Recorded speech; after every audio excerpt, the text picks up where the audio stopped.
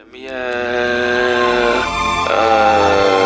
streaming down my face.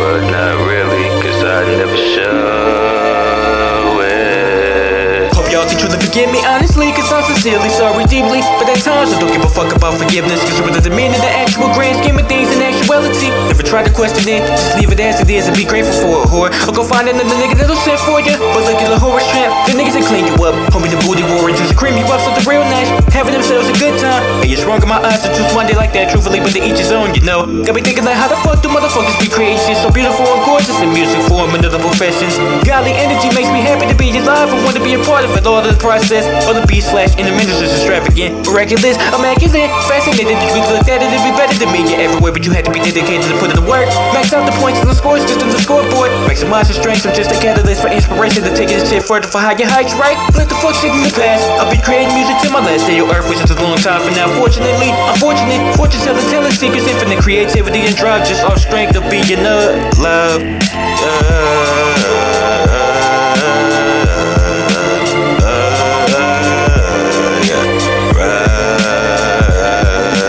No tears on my face. I'm just saying as of late. To be told I'm on my way. I can't believe it, you don't say. Spoken word flow. LXX in the building. Shout out to Tymú on the beat, yeah.